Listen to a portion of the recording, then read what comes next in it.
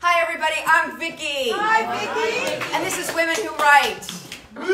And we are so late. I am so sorry. You know, I'd like to apologize to you out there in Facebook land. And if you're anywhere outside of the Los Angeles metropolitan area, I'm sorry.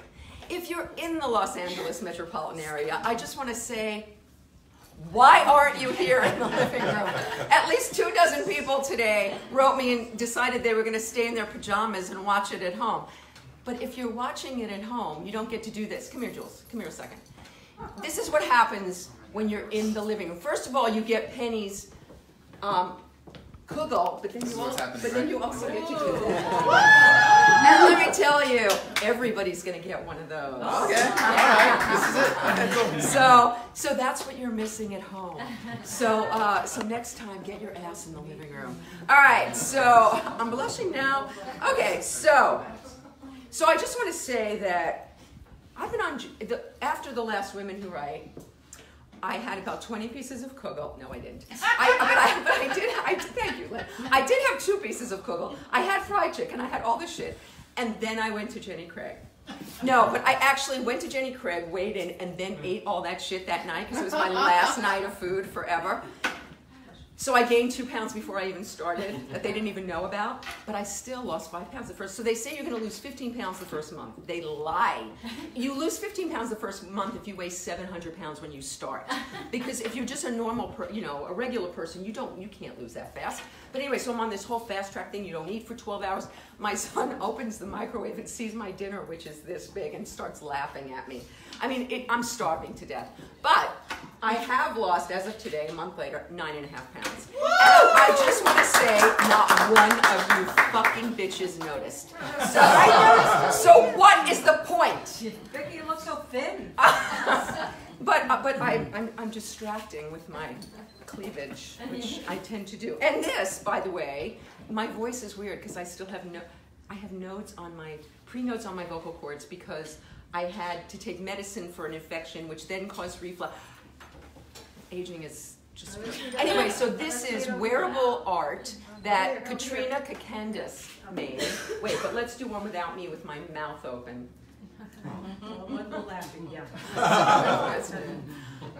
It's fantastic, and she custom made it, and I knew that Jules would be here today, so I asked her to give me a pop of red. I wore red lipstick for the first time since I was 22. I look like a clown, and Jules is not wearing any red today. So I just want to say, there you go. But so you get me with this red mouth. And you look awesome. I love it. I feel like a clown. No. I mean, you're funny, but what? You're funny, but you don't look like a clown. Oh, I love you. Okay, so we're gonna get to this. We're gonna get to the meat. So, as you guys know, if you know me, and those of you who don't, I tend to lean young. So, I lean young because I like it, but also because, not really, seriously, about 30 years ago, when I was young-ish, no, I was kind of, yeah, 3 psychics told me that I've been married twice. But for long period. These were not like little 10 years, 20 years. I mean, substantial, formidable. And she told me there was going to be a 3rd mate in my life. Not necessarily a marriage, but a partner for the rest of my life. We were going to live out the rest of my life together because she said, I think that he is going to be scandalously younger. Scandal. Now, what does scandalously younger mean? Well, 30 years ago, scandalously younger was my then boyfriend, who was 8 years younger. That was kind of scandalous back in the day. And when you're 30 and your boyfriend's 22, actually it wasn't quite like that. But yeah, that was kind of. But like, what is scandalous today? What do you think? What do you think? Someone with their SATs and then having sex with them. Helping somebody with their SATs and then having sex with them. I like it. What? Having to drive them somewhere because they're too young to drive. Or my boyfriend's so young, my negligés have feet. Yeah. But so really, seriously, what do you think is a scandalously... Now, for men, it's very different. I saw Alec Baldwin last week. Alec Baldwin has 4 children under the age of 5. He is 60. It's a whole different ballgame when you're a man. It's been that way through history. But for a woman to a man, what really? Somebody throw out a number. 25. 20 years. 25 years. 20 years is scandalous. 30. 25 years. 30 years. Okay. Do I have? Okay. So here we go. So Eileen Young, scandalously younger. You better watch out. Except That's fine. he's French. Anything. Well, I don't know. Okay. So I've tended on my Tinder to set my bar, I don't want to say very low age-wise. So my thing is set at 35, and for a long time it cut off at 45 because then it's not scandalous anymore. So, and I was living it, right? So it turns out, so I had 2 romances in the last year or so, and both of them were with scandalously younger men. And my very first question to them is always, do you want to have children? I mean, as soon as we get past the, I think you're hot, let's go. So, in both cases, I was told no, until 3 weeks later, when they changed their mind because their sister told them that they should, or their mother told them that they should, and then all of a sudden, there we are. Where the hell are we, right? Okay. So then I meet a guy recently, and I tried. I tried only going 50 to 60.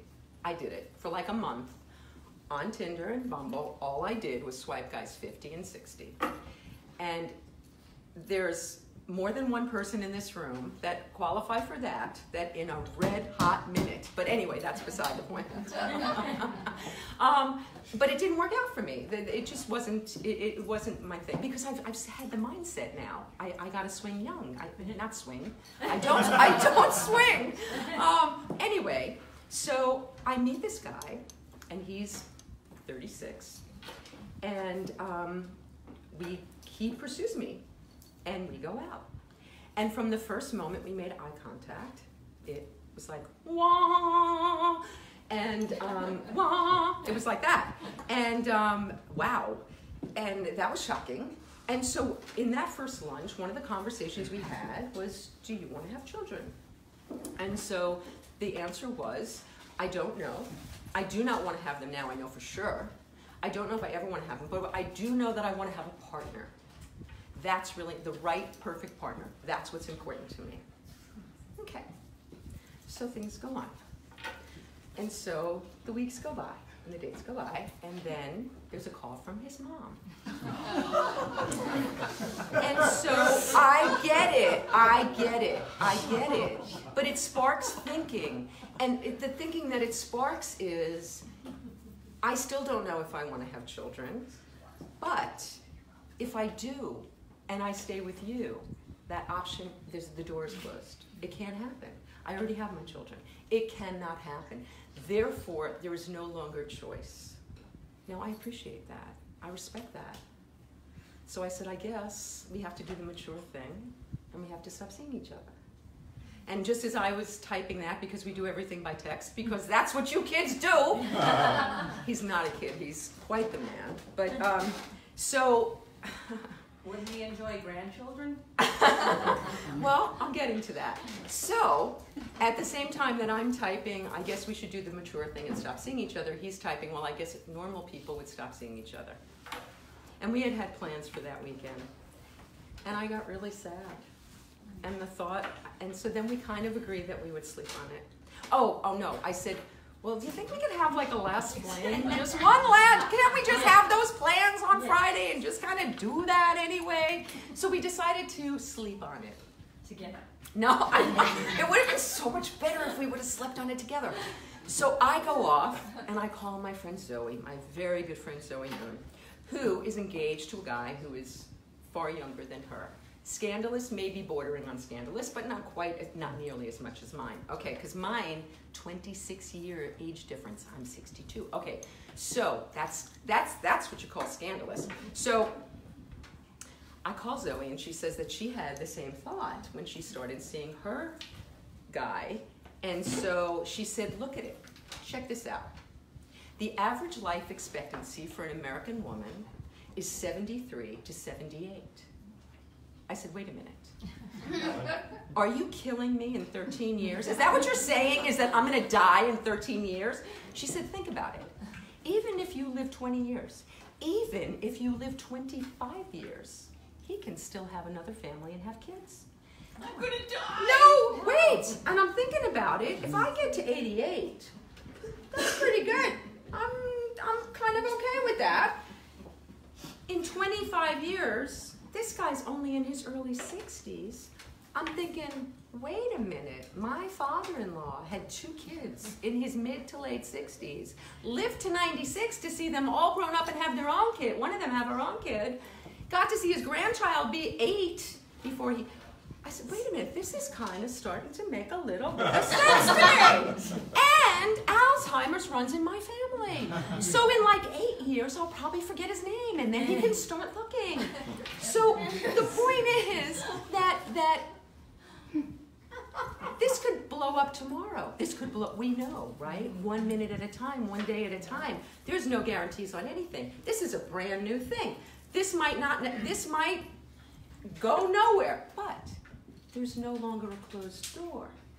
Now there's a field of possibilities. And I looked up the percentage of scandalously older women to younger men, which they categorize as 24 years. I just made the cut. 0.03%. So the 0.03% solution is just die, get Alzheimer's, and let the guy go do his thing.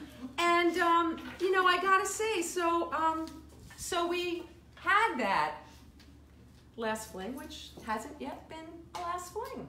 And so, you know, but meanwhile, the challenges of being an older woman with a younger guy is very interesting because, you know, like I now have acid reflux. So, you know, if I talk about acid, it's like, oh, you know, I'll try that. You know, but we're talking about something. Then I had to get like this foam, what is it called? Wedge for my bed to like, so because of my aches and my pains and my thing. So it's kind of like a sliding pond, you know, so we just make things fun. But we just make things fun. Anyway, so, you know, I don't know that this is something that makes any sense. And like, because the thing is, we have nothing in common. What do we have in common? We have nothing in common. What can we have in common? I mean, some young men, you know, watch the classics and are very schooled in pop culture. He's very unimpressed with celebrity. Sorry, that's not his world. He has his own passions. But what's really nice is he has this great big life of his own, and I have a great big life of my own. And we sort of bang into each other once in a while. So you know, I don't know where it's going, what it's doing, but I just want to say to those psychics that told me this, really, did you have to tell me this? Because if I didn't know this, you know, so I've you know, I don't know. Anyway, this is my thing and my 0.03. So what do you think? Is it crazy? Yeah, it sounds like you're having a good time. Just go with it. Right? So yeah. Just So go with it. go with the flow. You're young at heart anyway. And I mean, really, come on. Yeah. 62. No. Is his mother watching this? Oh God, I hope not. So my mother will watch it, and I actually called my mother when Zoe told me her idea, and we were laughing so hard we were crying. My mother's not amused. My mother keeps advising me to go to J-Date. Go on J-Date. I see you with a businessman. She doesn't care how old he is as long as he has money. That's the only, you know, Jewish mother. That's all. That's all that's important. But anyway, so it's interesting. It's challenging. But it's a new world now, and I really do think that age is irrelevant because we have so little in common. Our lives are so different, but when you're human, eyeball to eyeball, person to person, who cares? I got all of you to talk to about celebrity and books and movies, and I mean, he does all of that stuff. He actually has a master's. He's more educated than I am. He actually is very educated and very intelligent. Yes, you may ask a question. Is his mother in Los Angeles? You know, I'm not exactly sure. I don't know where his mother is, and he's not. It's not about his mother. It's about himself. It's about his, that was just kind of being snarky. It's about what's good for him, and just for him to know that there are open doors and there are choices, and that you're not walking into something and then walking into a wall. Who wants to do that? I wouldn't. Did his mother, was that a joke, or did his mother actually talk to him? Well, I'm trying to stay on my side of the street and not take his inventory, which I kind of promised to do, so I'm not going to directly answer that, but but that sparked the thinking. But the truth is there, that it is an issue, that is a fair one. But I do think that the 0.03 solution kind of solves everything, because he doesn't want to have kids now anyway. And the thing is, like I said, don't know. This thing could blow up tomorrow. It could blow up when I get off of this. He could watch this and go, "Wow, no, go away." So I don't know what it's going to be. I do know that now I've got the formula though. This shit can work. All of a sudden it's not so ridiculous. Yeah, I just have to, 88. That's the other thing. I should make a contract that if I'm not gone by 88, you can just pull the plug. And if there is no plug, I don't know. Suffocate me with the pillow, with my wedge. Suffocate me with my reflux wedge. Anyway, a new definition of wedgie. A new definition of wedgie. It is a new definition of wedgie. So tomorrow night, on the road taken, my very good friend and mentor Anson Williams is going to be in the house. He'll be right here talking with me, and I have to tell you, if you didn't, we did a podcast together, but this is going to be a video, and it'll be live tomorrow on the Facebook at 7 p.m. Pacific time. Anson, okay, we know him as Potsy from Happy Days. Everybody knows that. But what I didn't know when I first met him is that he is an extraordinary director. He's got a huge body of work. He's won writing awards, directing awards. He's also an entrepreneur, and he has a product right now called Alert Drops, and I'm going to talk about it more tomorrow, but I have had them in my car for months. And the other night I was coming home very, very late from Santa Monica, and I was really tired. And I gave and it's pure, there's no drugs, there's no caffeine, there's no nothing. It's made from organic lemons or something, but I did a hit of Alert Drops, and I was wide awake. And like 15 minutes later, I did another one because I was falling asleep again, and boom, this stuff works. And so Anson, his uncle was like Heimlich of the Heimlich maneuver. Yeah. So anyway, he's entrepreneurial and really brilliant and really, really fun. So that'll be tomorrow night. And also coming up on the road taken is Jack McGee, who just finished on Broadway with Denzel Washington. And so he made his Broadway debut in Middle Life, and that's pretty exciting. So we'll talk to Jack. I'm going to New York with Samantha, with my daughter, in a couple weeks to find her an apartment. And oh my God! And the realtor's already telling me that I have to go about 50% above my budget. But anyway, I'm going to be doing some live shows from New York, and so very exciting people coming up that I'm really looking forward to. And Pete, I know, but I'm on Jenny Craig. What the hell am I gonna do? I'm gonna have to go to Joe's and cut it in a quarter, and then just eat the rest and screw it. So anyway, I want to do some. And also I'm going to be doing some rebranding on the road taken, changing the name. And Zoe told me I'm not allowed to tell you what it is until September 5th because of stars. Because Mars is rich. I don't know. Mars is up my Uranus. I don't know what the hell is going on. But anyway, yeah, rebranding the show, and I could use all of the good energy to take it to the next level and get this sucker moving. Because and with you guys, we're going to take August off because people have summer plans and all that kind of stuff. So we're going to take August off, and we'll be back in September, and I'll let you know who's coming, but it's going to be a very exciting first show back. So I'm looking forward to that with you guys. And I want to ask you to please help me thank Linda Apsey, who takes the most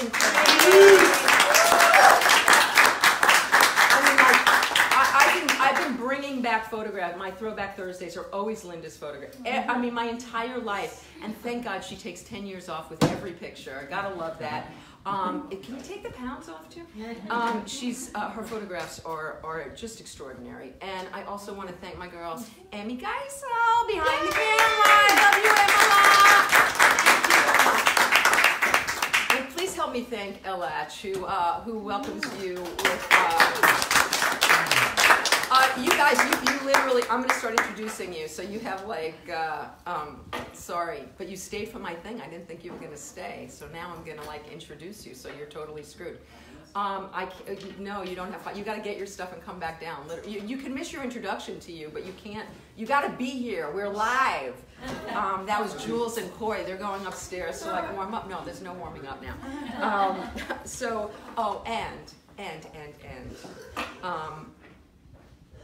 Every week when you guys, every month when you guys leave, this house looks like a train has, literally, there's food on everything, there's stuff everywhere, and Penny Barnett stays for hours after you guys leave, and she does the dishes, she throws everything away, she mops my floors. She is an angel! I love you. Thank you so much. And so that's so I can sit and do all the social media. I need an intern. I really need it. I need an assistant so badly. I really do. And I'm actually going to be looking for a camera person too. So if anybody knows anybody, I'm going to be doing that. Okay, so you all got a gander at Mr. Jules Galli. It's a nice little gander, isn't it? A nice, tall French drink of water. Yeah. He is an award-winning French singer-songwriter. And at 24, he has managed to amass a rabid following of monster industry talent. I went to, thanks to Dennis and Karen Avalon, thank you, Dennis. They dragged me out to a show that I did not want to go to in the middle of the week. It was really late. It was at Lucky Strike, right? And how loud was it, Dennis? It was very loud, but it was amazing. It was amazing, but it was just his stagecraft. We were standing right in front, and I was right in front of the speaker, and I was crying. I literally, and I forgot earplugs, and it was so loud that particular night. Right. But when I came back, but watching his performance. And what was even more fun was watching other people watch his performance, because the men were going just as insane as the women. He has, I mean, like Rob Morrow is a huge fan. Gary Stockton, I mean, I know Steve Postel. People in the business that are really respected musicians are rabid fans of his. And let's talk about Coy for a minute. Okay, this is crazy. I'm going to read this to you because I found this morning, and I knew a little bit of this, but I did not know it all. Coy simultaneously received the highest score of any high school student in the entire state of New York. New York represent!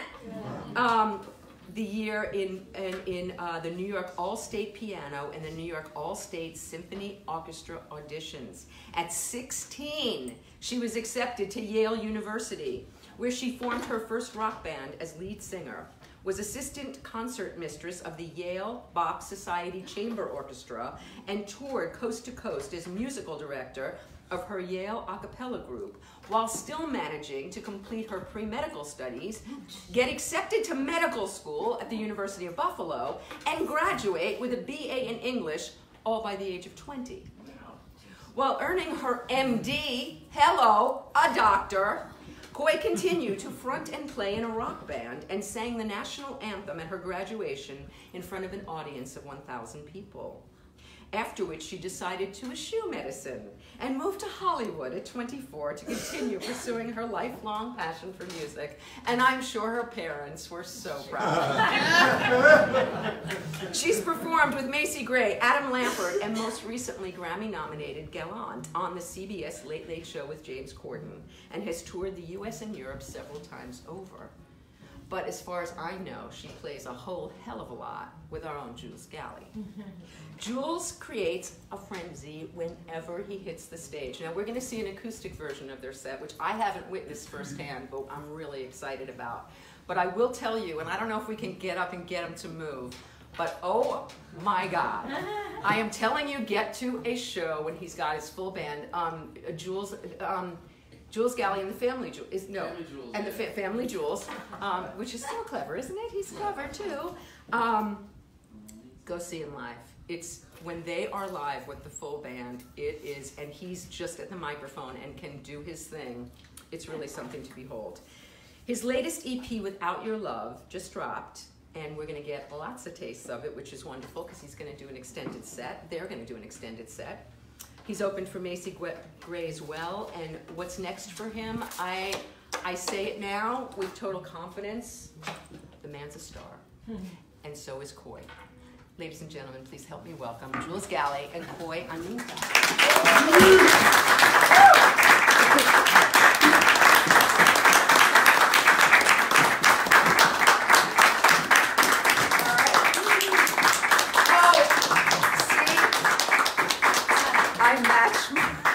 That's what the red lipstick's for. Thank you so much. Thank you. Thank you. Do you guys need a place? Thank you. Oh, with his sunglasses on. Yeah, it's very early. It's very early. We usually both are sleeping very hard at this hour. Me too. Yeah, hey, welcome. Welcome to the club. I'm glad we're not alone. So, yeah, Women Who Write. This is our first time here. Here's a man who writes. I appreciate the fact that you don't discriminate. And obviously, she's the smart one. She does lots of writing as well. So we're gonna play a first song, which is called "The Beginning," and it's how to keep that. She talked about it, you know, the love that you want, the love that you at least think you need. And instead of saying, fuck it, we're done, how can we get back to the beginning, to where everything was alright, you know? We didn't have to talk about why it's not alright. And so here's the beginning. You want to see as far as volume yet?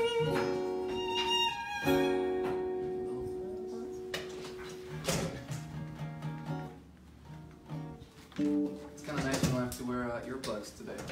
Yeah. All right.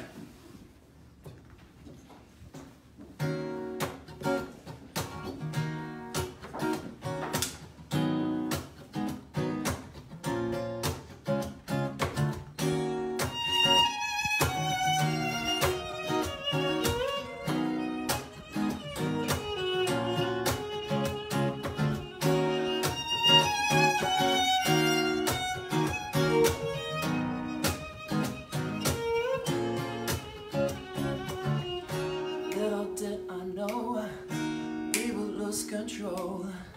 There was something in my heart that no one really knows. Now your choices made, you're pushing me away. All our problems still remain, hiding right beneath the surface. Honey, I don't know. Honey, I don't know. We keep on hiding, still I keep on trying. Oh, how do we start from the beginning?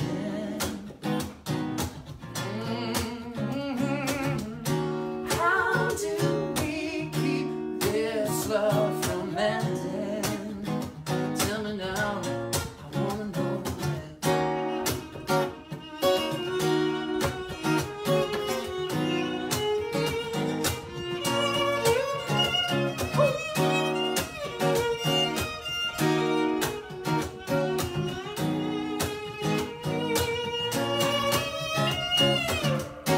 Little did we know we would come this far. We could use this shit to grow or tear it all apart. You hold your head and cry. I let go of you now. If it is all for the better, we can give up on forever. Honey, I don't know. Honey, I don't know. We keep on hiding, still I keep on trying. Oh, how do we start from the beginning? How do we keep this loving? How do we keep this love from ending? Oh, I try as a man, but I can't find a way.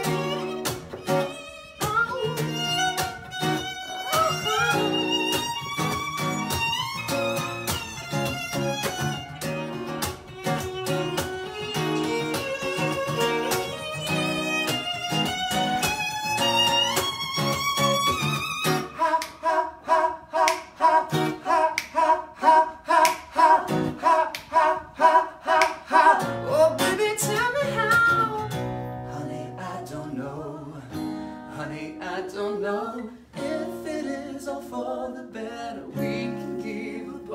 forever.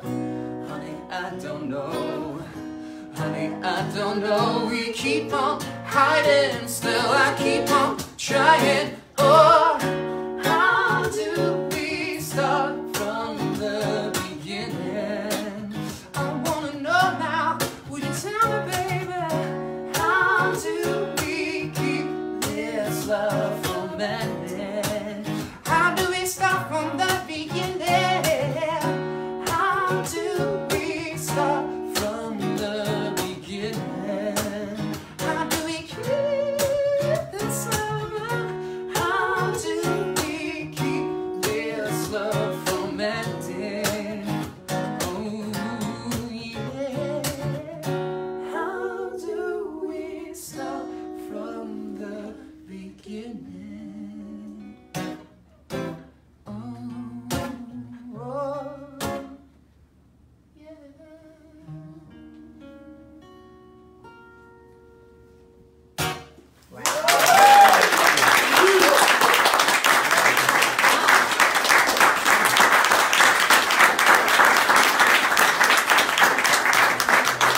I'm gonna beg you to take your glasses off. You have to show your peepers. Come on. I will. We have a few more minutes. All right. Just let me wake up to this. Ease into it. Ease into it. Here's a song. So we're not doing any songs from the EP. There we go. I've been writing way too many songs that I feel like 100% alive when I'm playing them, so I have to play them.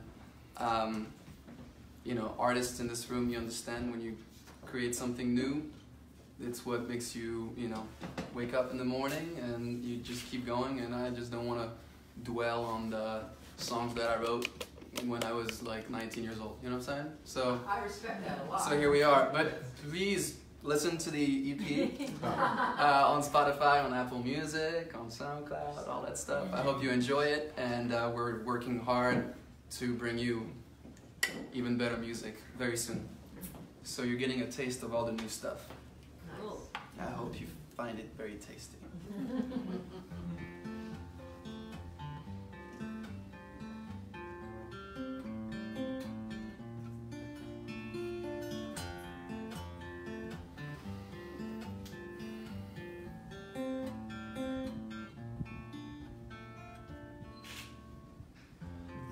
Lately I've been hiding away, my smile in the corner of my mind, holding on to a dream that I dreamt. For so long will I reach my place in time. I'm so far from myself. No, I don't know where I am. I'm a believer, I'm a believer. Yes, I believe I can find myself again. What's a believer if not a dreamer who is awake to the lives we dream in vain?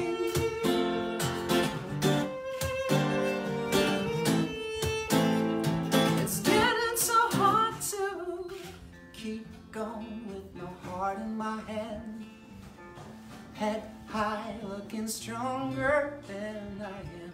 Touched down in a foreign land, I feel lost in a space I can't resist. Oh, I'm still far from myself, and I don't know where I am. I'm a believer, I'm a believer. Yes, I believe I can find myself again. What's a believer if not a dreamer who is awake to the lives we dream in vain?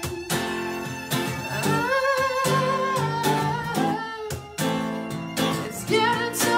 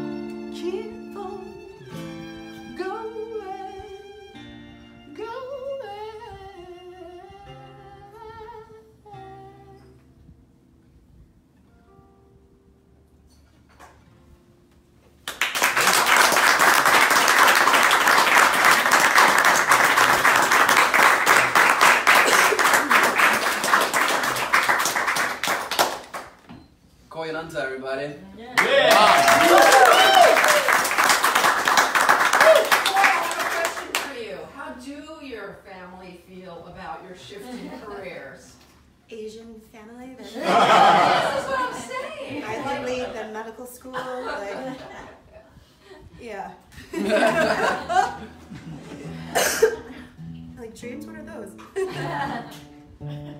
Go back to the grind like everybody else.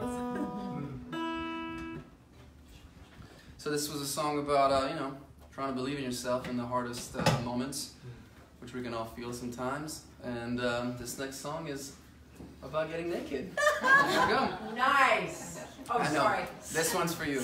Huh? No, close up. Oh.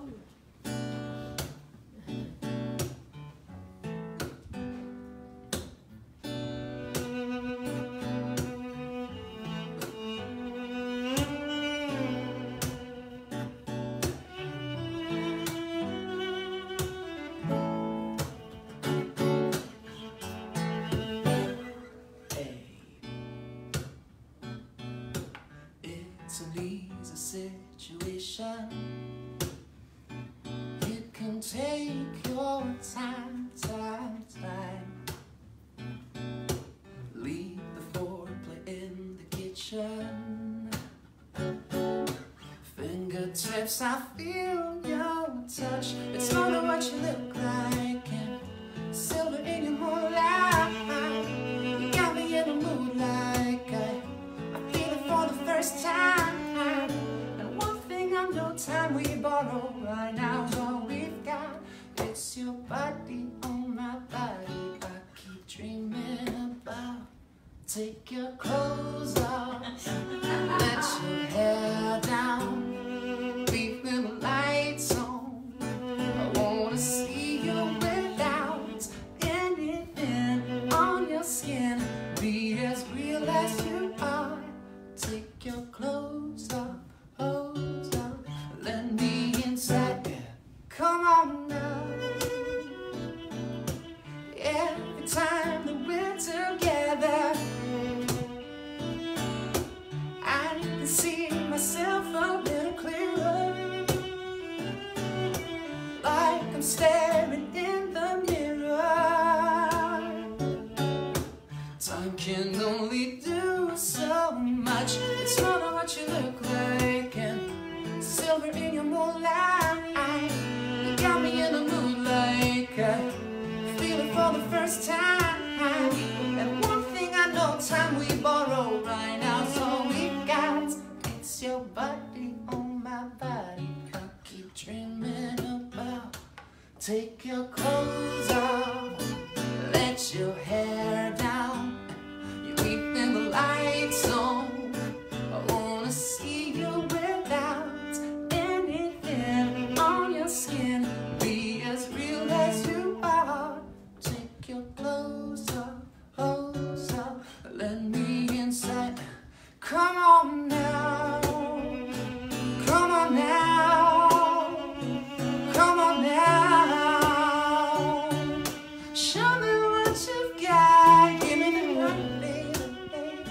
Show me you're not dead. Hey, come on now, get on time. It's more than what you look like, and silver in your moonlight. You got me in the mood like I feel it for the first time. But one thing I know, time we borrow right now is all we've got. It's your body on my body. I keep dreaming about. Take your clothes off, let your hair down, leave the lights on. I wanna see you without anything on your skin. Be as real as you are. Take your clothes off, let me inside.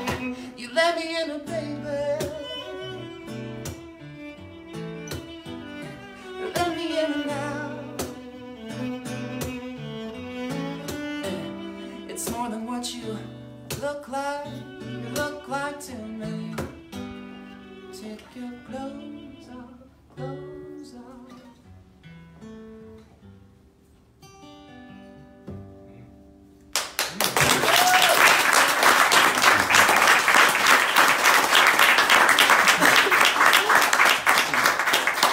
You're welcome to take your clothes off, but take your glasses off. See, we'll start with that. it's too cold in your apartment. It's like my clothes off. The AC is like, woo! Real AC and really? Oh, okay. Yeah. It's okay. I don't. Yeah. See, this is fun. She loves it. I don't like it. I don't like AC. That's just out there. I fucking hate AC. There you go. This next song is called Cookies and Gin. That's a hell of a combination. It is. That's what happens when you're 24. Oh yeah, you can mix a bunch of shit together. But who said that cookies and gin were actually cookies and gin? Oh. See? Will we get what it is? Yeah, I think you can make. I think you can make up your mind as you listen to the song. You know.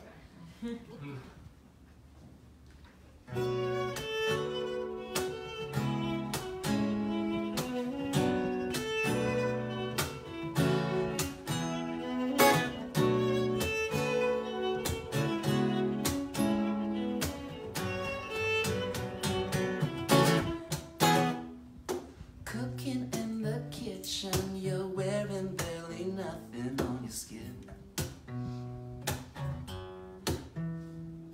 Cookies in the oven, we're gonna have some loving in a minute. I can taste it already. I need you to feed me, relieve my hunger. Need you to lead me and call me lover. Craving the same thing, we cave in amid our appetite. Lift you on the kitchen counter. Flavors what I'm all about. You've got that gin and tonic swag, girl. There really ain't no question, girl. You've got that something. You.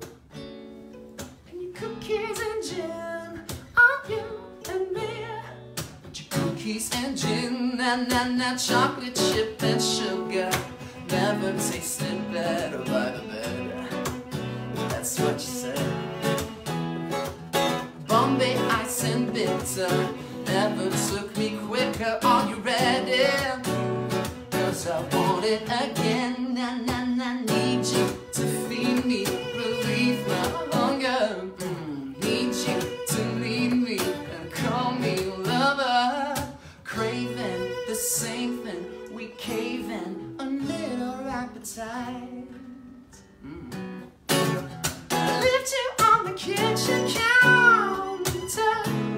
The flavor's what I'm all about. You've got that gin and tonic swag, girl. There really ain't no question, girl. You've got that something. You and the cookies and gin, are you and me? It's so sweet, so fun. But your cookies and so sweet, so fine. Cookies and jam, oh you, the only one, baby. It's so sweet, so fine. Left you on the kitchen counter. The flavor's what I'm all about. You've got that gin and tonic swag, girl. There really ain't no question, girl. You've got that something, alright.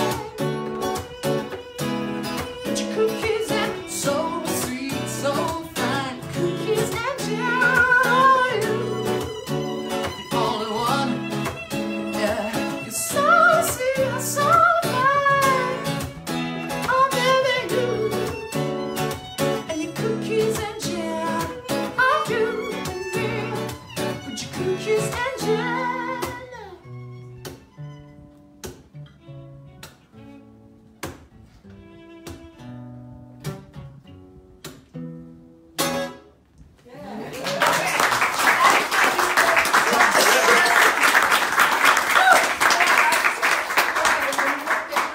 That was crazy what you did in that song. That was absolutely, yay!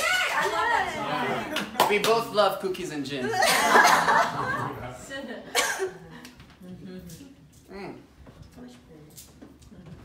Well, we're getting to our last song, and It's brand new. I literally just showed it to her today because I was in Miami like a few days ago for a week.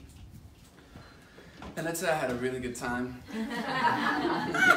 I saw some of the pictures. Yeah. I understand. I met a cute little mama and I got pretty inspired and transpired. And it's a song called Don't Stop.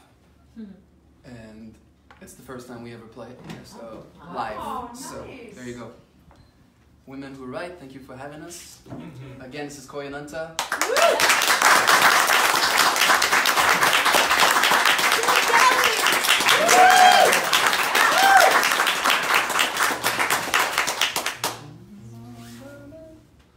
Like literally, she just wrote down the intro on your bed upstairs. Cause, yeah.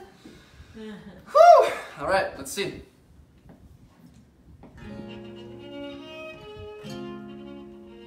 Yeah, no slower. Oh, there, one more. 2, 3, 4.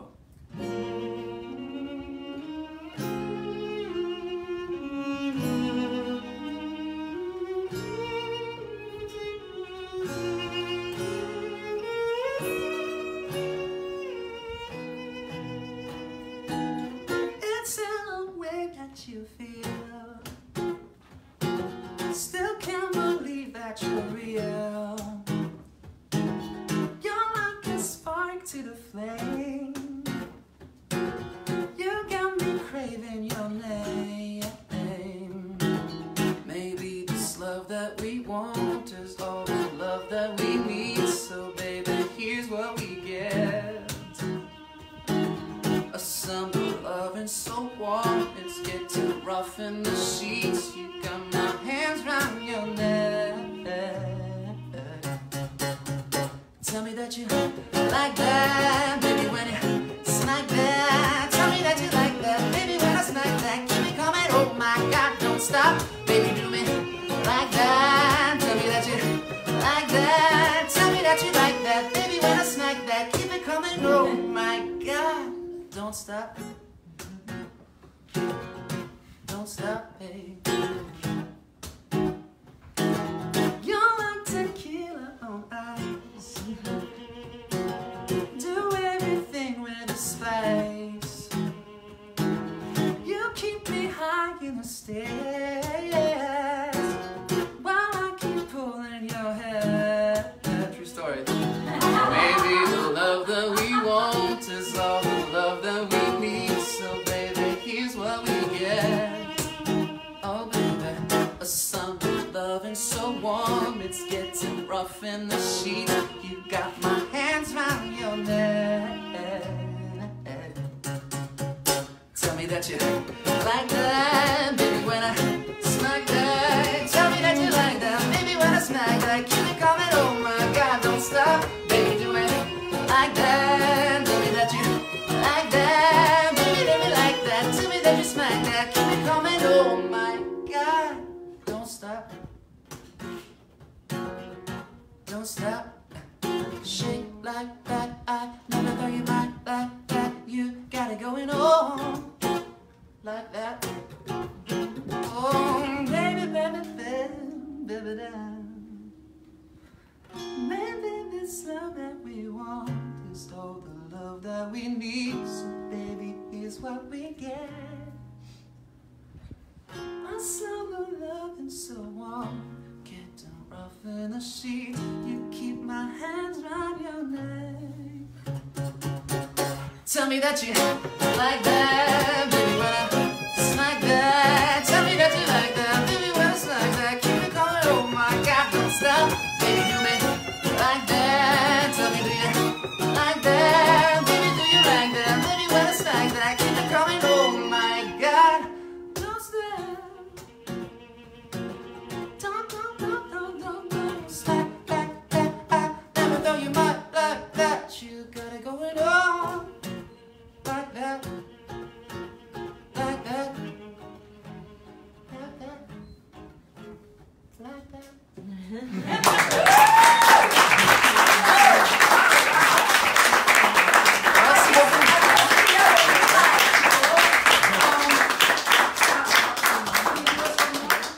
One more? One more?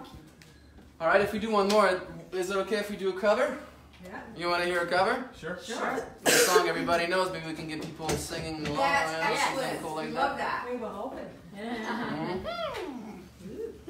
You know this one, right?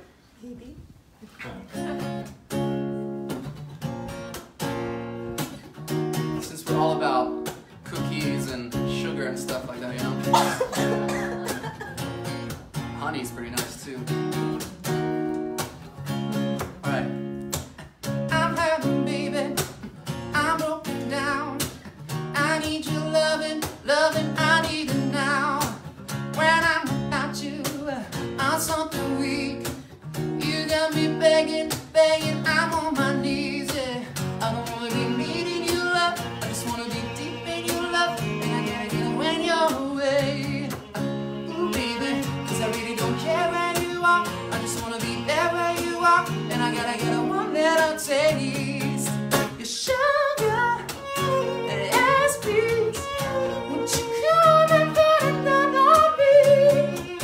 I'm right here, 'cause I need little love and little sympathy.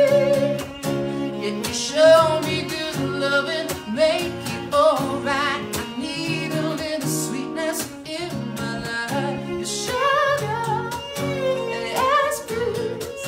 Won't you come and put it down on me? My broken pieces, you pick them up. Don't leave me hanging, come give me some. When I'm without you, I'm so insecure. You are the one thing I'm living for, yeah. I don't wanna be needing your love, I just wanna be deep in your love. And I gotta get it when you're away. Ooh, baby, 'cause I really don't care where you are. I just wanna be there where you are. And I gotta get a one that I taste. Your sugar, yes, please. Won't you come and put it down on me? I'm right here, 'cause I need little love and little sympathy. Yet you show me good loving, make it alright. I need a little sweetness in my life. Your sugar, yes, please. Won't you come and put it down on me? I need that red velvet, I'm on the sugar sweet. Don't need nobody hanging unless that somebody's me. I gotta be a man, there ain't no other way. 'Cause girl, you're hotter than a Southern California day. Ain't gotta be ashamed, ain't gotta play no games. Don't give me all that shy shit, no makeup on, that's my sugar. Come on, and yes, please. Won't you come and put it down on me? I'm right here, I need little love and little sympathy. Can you show me good love and make it alright? Need a little sweetness in my life. Sugar, yes, please. Won't you come and put it down on me?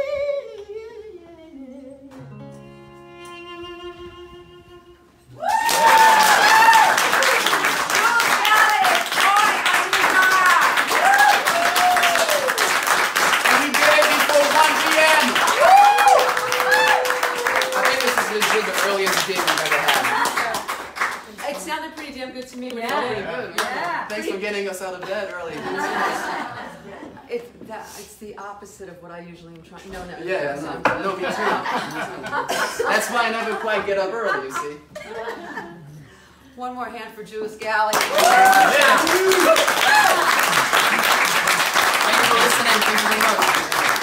Get the EP Without Your Love. Okay, so tell them how they can get your music. You can get the music. The easiest way is you pick up your iPhone, you go on Apple Music or Spotify or Tidal, and you go Jules Galli. Spell. Jules, like Jules Verne, right? There you go. And Galli. Galli, Galli. Okay, and then the name. Without Your Love, Without Your Love EP is the name of the EP. And so when is this stuff going to get recorded? Soon, Soon, you right? know. this. Yeah, I know. Producer. I'm working on some demo. Like the demo's already done, so I feel pretty good with it. And just talking to people, seeing what how it can be so done. if you guys buy Without Your Love, then it'll Jules help for can, sure. That's right. Then Jules and Coy can record this stuff, and we want it recorded. And I can keep going to Miami for more inspiration. There you go. We need some more of that. Hands around. No, she's okay. She's okay. She's fine. Okay. No, she's fine. I love women. I respect them, unless they ask me not to. Thank you so much. One more hand. Jules Galli and Coy Anunta. Okay. All right. Now, we never have one musical performer do that much material. But do you understand why we did that? Yeah. Yes. Was that like unbelievable? Holy Moses. One more hand for Jules Galli. You're amazing. You're absolutely amazing.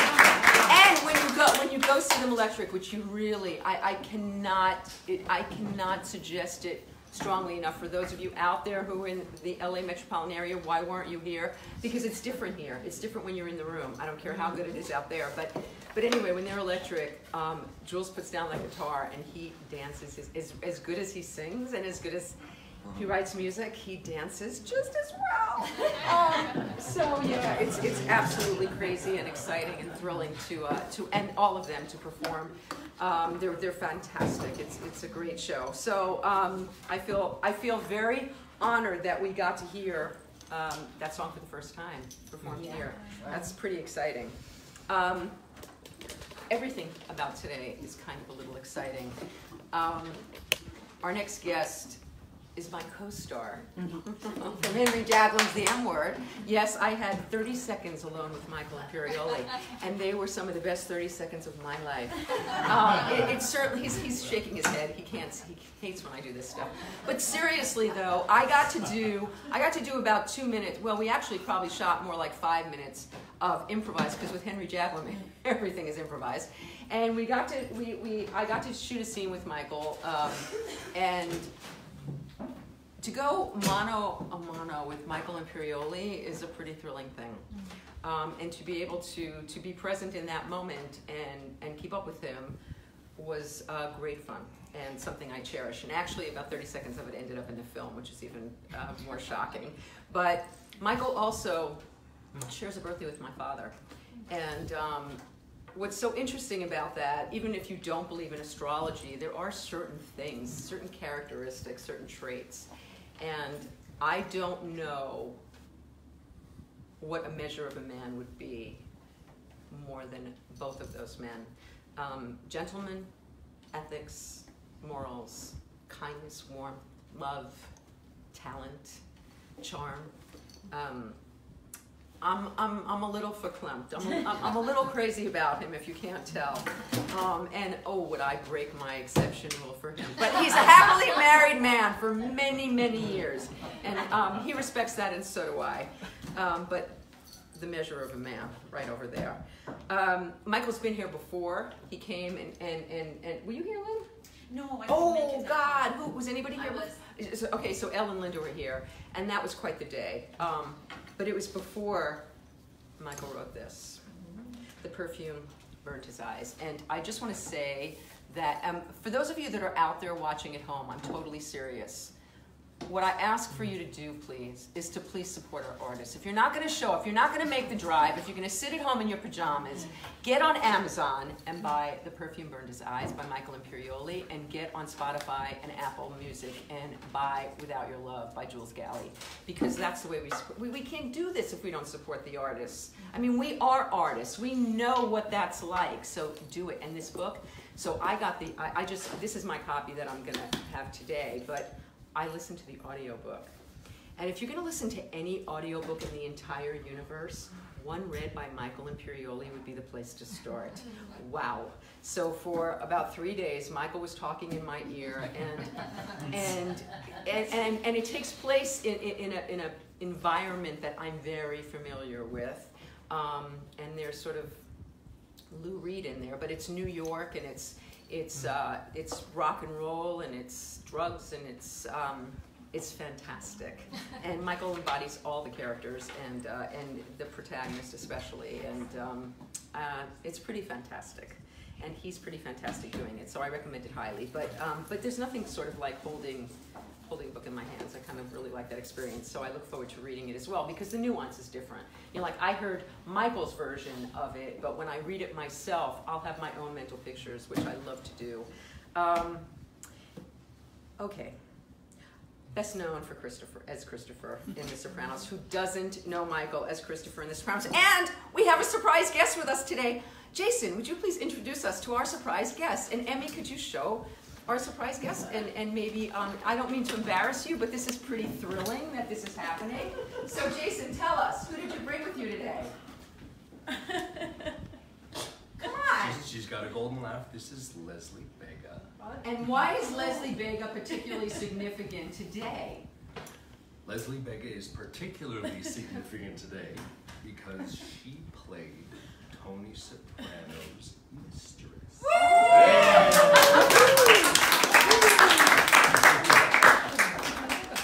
Thank you for being here. Thank you for And she's gorgeous, and thank you for bringing her, Jason. The least I can do. Well, it's awfully sporting of you. The Sopranos, I don't even know what to say about it, because nothing's ever come close, and I don't know that anything ever will. The magic of that, and Michael is an Emmy winner for that, and was also nominated at least 5 times, I believe is the number. He was also nominated for numerous Golden Globes, SAG nominations. In addition to his role as a cast member, he wrote 5 episodes of the show. Did you know that? Yeah. So we'll get to talk with Michael, and he'll tell us what some of those were. He also took a star turn on Law and Order. He was the voice of Frankie in DreamWorks Academy Award nominated Shark Tale. He starred in Mad Dogs on Amazon. Currently, there's Blue Bloods, Lucifer, well, in recent past, the remake of Hawaii Five-0, Alec Unk, Cabaret Maxime, Escape at Dannemora, and upcoming The Last Full Measure, Primal, and Project Blue Book. The man works a lot. He's a screenwriter. He also penned The Summer of Sam. We're going to talk about that. He also wrote and directed his first feature, The Hungry Ghosts, and I believe there's another feature that he's going to talk to us about that was just shot recently, which is after The Hungry Ghosts, correct? The Hungry Ghosts is the one that you just shot in No? That's the one I read from when I came last. That's the one you read from, but weren't you just in like Romania or some weird place shooting another film? I was in, just recently, I have a movie that I produced. Okay. And starred in, that premiered in Portugal. That's what I'm thinking. We shot it 2 years ago, but it premiered, and now it's hopefully going to come around. Okay, so you'll tell us about that. I don't want to do this anymore. I want to bring him up here. So what we're going to do with Michael is we're going to kind of do like a rotation. We're going to do a little Q&A first, and then Michael's going to read from his book at his request. So I am going to now bring up Michael Imperioli.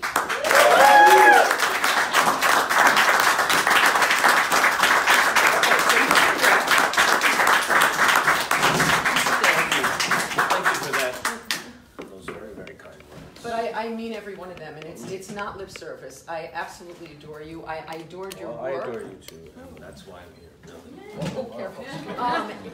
You know, Michael does not live here. He lives far away, and he drove a great distance to come and be with us today, so I'm really grateful for that. I think he's a friend. And we share a great friend, Drew Nieporent, who owns Tribeca Grill with Mr. De Niro, Nobu, and and oh my God, and my daughter, is she still down here? Did Samantha leave? So my daughter, Samantha, who is like running up and down, works at Tribeca Grill. Drew gave her a job. And so one day, Michael came in with his whole family to celebrate his birthday on her pop-up's birthday. And Samantha followed the rules and did not say anything. They're not allowed to like talk to celebrities and like do it, right, Samantha? There's my daughter. There's my gorgeous daughter. You were there last year. That was my last year. Yeah. And so Samantha didn't say anything to Michael because you're not supposed to talk to celebrities. But it's different. He's a family friend. You're allowed to. No, not allowed to. So she didn't. So she met him today anyway. But Lynn, there's Samantha. I know. I was trying to get her eye. Oh yeah. So and And Michael, if I didn't say it, I think I said that he's a happily married man, but he's also a devoted father and has two sons in that age. I have 2 sons and a daughter. I have a son who's 16, almost 17 now, 21, and a daughter is 28. Wow. Okay. So that's and so one is still in high school. One is in high school, one's in college, and one is an adult, functioning adult. Functioning is the operative word there. Yeah. Independent and functioning. Yeah. Independent and functional. Okay, that's I keep mine dependent. I'm working to keep them dependent. No, that's terrible. Okay, so Michael, for those people out here who don't know where you come from and how you started, what did you want to be when your youngest memory of what you wanted to be when you grew up? What was it? Probably when I was a kid. I don't even remember. Well, when did it strike you? I wanted to be a doctor. Coy. Like coy, but I wasn't smart enough. But I started reading a lot of plays when I was in high school. Were you in them as well? No. Reading a lot of them, and I had a good English teacher who turned me on to a lot of stuff. And then after high school, I was going to go to college, and then I decided not to go to college and to go to acting school at Lee Strasberg Institute in New York City. Samantha's dad went there. What sparked? Something had to spark that. You know, it kind of snowballed. You know, like just getting into reading plays and movies. You hadn't performed them at No. all? Not at all. You walked into Lee Strasberg having never been on stage. Well, like when I was a little kid, I think we did something at school, but not really, no. And you got in? Yeah, well, they interviewed me. We didn't audition. At the time, they just interviewed you, and if you, which was kind of a good thing because they got to know.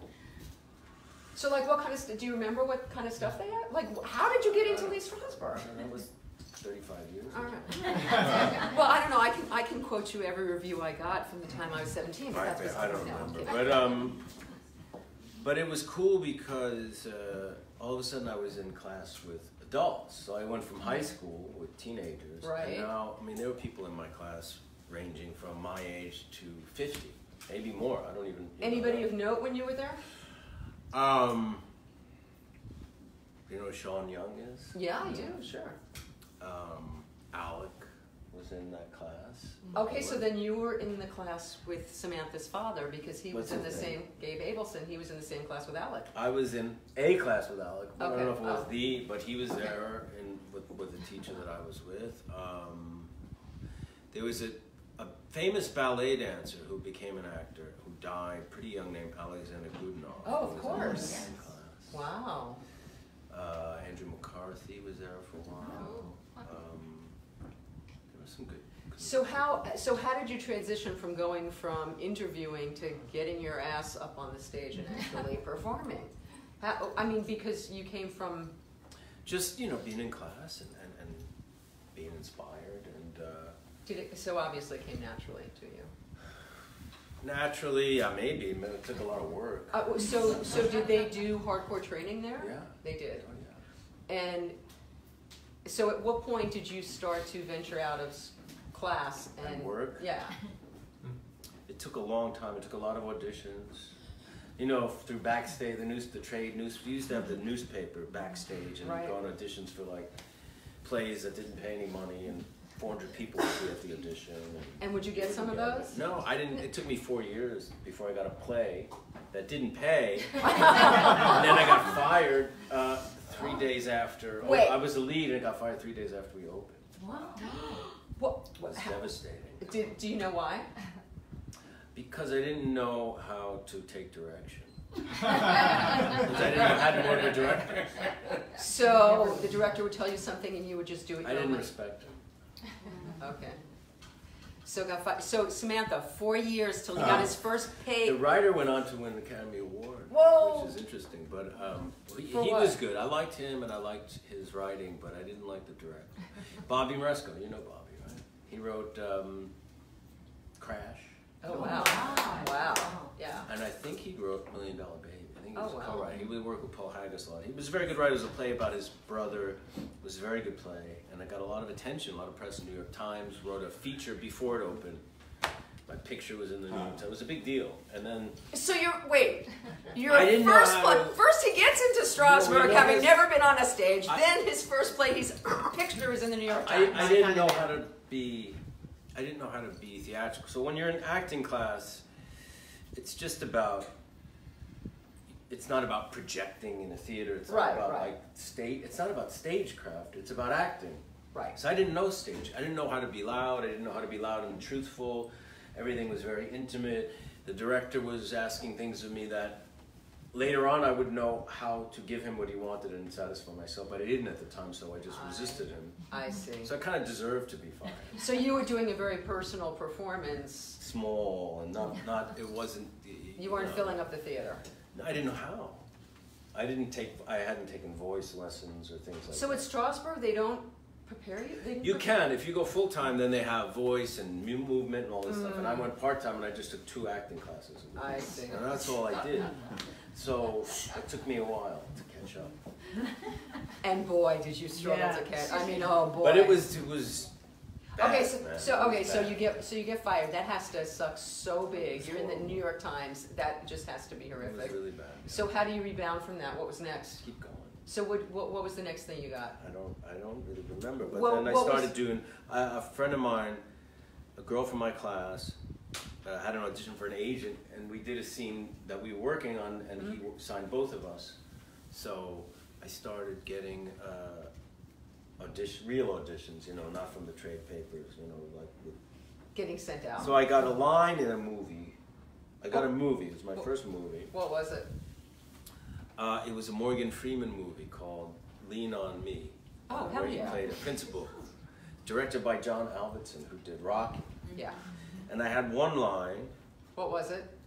which it got cut, but it was. It's very ironic. Was the line was, "Hey, I'm going to be a star." That was. It got cut because I was so. Because now I get a movie. I've never been in front of a camera. Because I've only been in acting class, working with other actors. Right. So I memorized the line, which wasn't hard, but now there's this huge Panavision, not a digital camera, a film camera. Right. And I just froze. I just couldn't handle it. So I kind of mumbled the line to think maybe he wouldn't. There were a lot of teenagers in the scene. I was playing a high school kid. And everybody had lines, and I did my line. And I mumbled it, and then they cut, and then he came over and he gave direction. Everyone went to you, and you with that line, give me something or you're out. And I'm in the movie, actually. You could see me. They cut the line, but you see me in the film. And that was another. He wasn't very kind, He could have been. He wasn't very. He was not very patient with, all that was going on. But it was not a good experience at all. And that made you want to do it more. Of course. Okay, so... No, to be an actor, really, I think you have to have a very delusional view of yourself. You have to be so deluded to think that your talent is so unique that somehow it's going to propel you to some level of being able to work consistently. Did you know you... Okay, so you're coming out of that... You're coming out Because of... it's so competitive, so many people, and there's a lot of good people. Yes, there are. So you have to be kind of deluded to think that, because the reality is very, if you really steep yourself in the reality of it, I think it's too overwhelming to try. But you must have had some basis of delusion in acting class to get the sense that what you were doing was working. I had a good reputation among my peers in class and with my teacher. My teacher was very good, and why she was good is because she made us look at what we did as an art. And she said, she knew I wasn't going to college, and she said, you don't have to go to college, but you have to educate yourself about the world, and especially about art, about literature, and about painting, and about music, and understand what it means to be an artist, because that's what this is or can be. So that you did that. You took that very seriously, didn't you?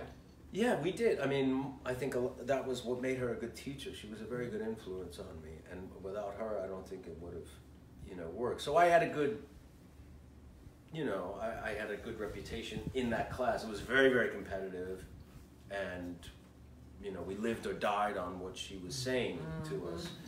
And she loved me, and she was like a mother. You know, she died. What's her name? Her name was Elaine Aiken. She died a few years after I left her, but she was quite exceptional. You know. So you've got, and I think a teacher can make all the difference. My high school drama teacher, my 6th grade teacher, was the reason that I got any confidence at all and belief in myself as an artist, as a person. So teachers, thank you for what you do. I mean, I just mentioned my English teacher, who's Mrs. German. She's still alive, actually, and Elaine. It was very, very, you know, pivotal moments, you know, influences. So you keep going. Do you have to take a day job during this? Of course. So what kind of? I work mostly in the restaurant business. Okay, like so every other actor. So where'd you work? So many places. Because Drew and I met at Maxwell's Plum. You remember Le Zinc? Of course. I worked there for many years. I worked at Film Center Cafe. I worked at Chez Josephine. I worked at Un de Trois. Oh God, you probably waited on me while Drew and I were we were. Barocco. I worked at a lot of places. So what? Oh, I was just my memories. Oh yeah. Un de Un Trois, yeah. That's still there. The theater district. That's it's a good place for prefix. So what's the first thing that sort of changes that energy and kind of propels you into? Oh, Goodfellas. That was the fourth movie. How did that happen? I had an agent at the time, so I got an audition. That's a pretty good place to break. Yeah, no, that was at least something that everybody in the industry saw that you can point to and say, well, I'm in this. And, oh, yes, because everybody saw it, so that helped get work. Yeah. So from Goodfellas, you didn't go right into The Sopranos. What? No, that was about 8 years. So what was happening in that 8-year period? I mostly did independent film and theater. There were a lot of the people in my class. We started working together in theater. I started producing theater in my early 20s, and then directing theater, and some of the Didn't you have your own writing theater at some point? Later, after I was married, after Sopranos, and we built a theater, my wife and I. But this was early. This is in around 1988. We started producing theater in New York. And do you have at that time? Because I know you do now. Did you have a spiritual practice back then? No. What? I'm just curious. This is a sidebar. What did you have a spiritual awakening? No, I just was miserable. Misery helps. Which is that usually that got me there. Brings people to spirituality. Yeah. And having had a spiritual awakening, and I don't know if it's an awakening. It's kind of a gradual. It's not like an aha moment. Yeah, people. Like a gradual kind of need for some other way of looking at the world, some other view. And what you found? What have I found? What you found? I got into Tibetan Buddhism about 10 years ago. 10 years ago? 11 years ago. Mm-hmm. And has it been transformative? Yeah. Are you less miserable? Yeah. I mean, listen, life is you realize that the most important thing I learned is that everything changes all the time. You know, that things that I was going through a really hard time, something really. When we had when my wife and I built a theater in New York around 2003, and then 2007 somebody put a bomb in front of it, a pipe bomb, and exploded it and damaged the building. And were they targeting it, or was it just random? No one ever found out why. It could have been just random. It could have been some, anything. Disgruntled Sopranos. It was very disturbing, and it was very. The police were kind of convinced that it was somehow connected to me because the show was on, and it was kind of The Sopranos was a hit, and everyone knew me in the city, and they were asking if I had any enemies, and was I involved in this or that, or did I have a girlfriend or mistress? They say bombs are kids, kooks, and spurned lovers. Really? Yeah. Spurned lovers do pipe bombs. Not okay. I mean like big, like not terrorist bombs. No. Okay. Yes. What? So I went through a lot of. I had to deal with the police, and then they were outside my house for a while, and it was right after Labor Day. So my kids were going back to school, and I was very paranoid that what if someone really was trying to? Because now it's only a few years after 9/11. It was still a lot of that very difficult tension in the city. Yes. And we lived down there. We had to evacuate and all that shit. So, and I was really, I was going through a very hard time, and I called this Tibetan Lama. And it was before I became a Buddhist, and I told him how I was feeling, and he said, you know, he wasn't in New York, and he said to me, you know, the only thing I can tell you is, he said, you know, everything changes, and he says, you feel this now and you're going through it, but it's going to change, and it really stuck with me, because now, you know, like 2 years ago, whatever you were going through that seemed so monumental and occupied all your time, to look back and you're like, oh, really? Is that what? I mean, there are, you know, there's loss and there's things that happen and tragedies. But I'm talking about on more of a day-to-day thing, you know, so yes, it is transformative. And are you able to call it up when you need it? Yes and no, yeah, yes. Right, because there's also a no. Because sometimes I know for myself, sometimes I can't We're find human it. beings, right? You know, you get emotions and come, and you get trapped by things. But definitely, there's in the teachings tools to handle it better. You know, has it impacted your art? That's a difficult question. I don't know. I mean, do you feel? Because I know through my spiritual practice, I mean, part of mine is that we share all the time out loud our feelings. So I found that through that, I'm much more expressive in my art about the truth, because I get to the truth, which I never used to get to prior. That makes sense. That makes sense, yeah. So, okay, so how did The Sopranos happen for you? Because that had to be a life changer. I auditioned, you know, the casting people were people who I'd gotten to know, and they cast me in some indie movies, and they always had me up for anything that was remotely right for, and auditioned for David in New York, David Chase, who created the show, and then they flew me to LA. Did you do a reading with James Gandolfini? No, I did. I read for David, and then they flew me to LA to test for HBO. So I remember in the waiting room for the tests it was me. I was the only one testing for my part. Lorraine Bracco was the only one testing for her part as the psychiatrist. Edie Falco, who I knew really well, she was the only one testing for her part. But testing for Tony Soprano were 3 people. Oh, wow. It was Michael Rispoli, who's on The Deuce now, who was in The Sopranos, had a smaller part, was a dear friend of mine, so I was happy to see him. James Gandolfini, who I didn't know, but I had heard about. I didn't know his work either.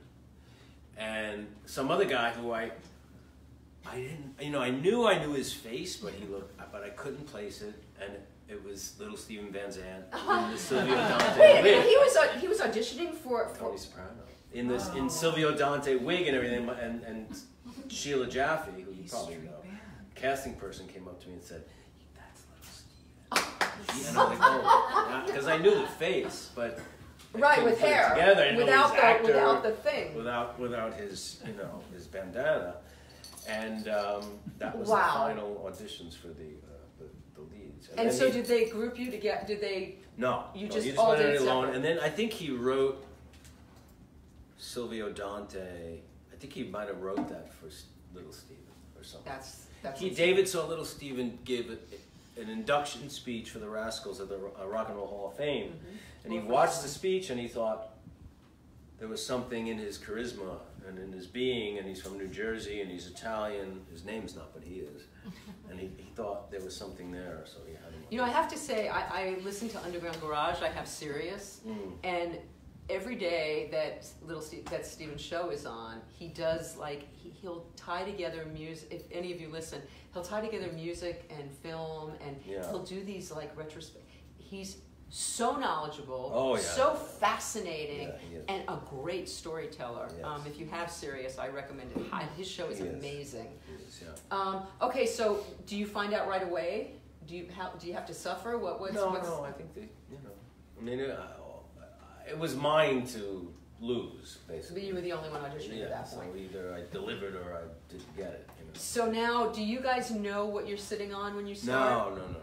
Because there weren't really series on cable, so the idea of a series on cable was a lark. You know, it wasn't something you're thinking it could be a hit at all. And the script, you know, the pilot script was good, but it really didn't indicate the scope of where it could go, and you don't know where it could go. Right. You know, it's like, I don't know. It seemed there was a lot of humor in it, so I was like, is this like a spoof of the mob? Is it a comedy? But then there was some darkness to it. A lot of darkness. So we didn't, I really know. What I did know was they were getting really good people. Right. So when they picked it up, we did the pilot, they picked Right. it up, and we shot the first season a year later. Then when all Oh, the really? others, A year later? Yeah. Wow. We did it in the summer. We didn't go back, maybe the spring, Mhm. 9 months or something. But when all the other scripts started coming in and we were reading them, then I was, and they got deeper and more intricate and more complex and interesting, and I was like, okay.